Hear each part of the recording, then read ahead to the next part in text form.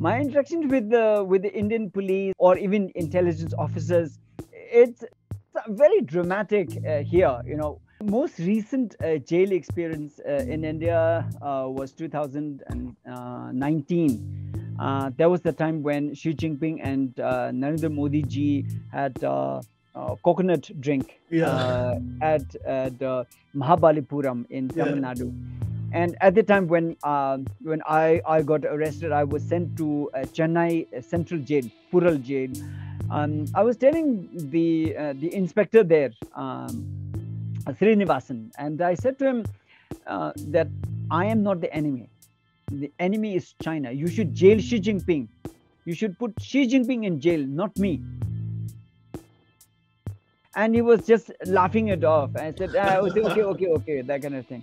And after the Galwan Valley massacre, when we lost like 20 soldiers and almost about 100 Indian soldiers were wounded in this, I called Srinivasan again. I said to him, I told you 1 year ago that the enemy is not between Tibetans and Indians. The enemy is China.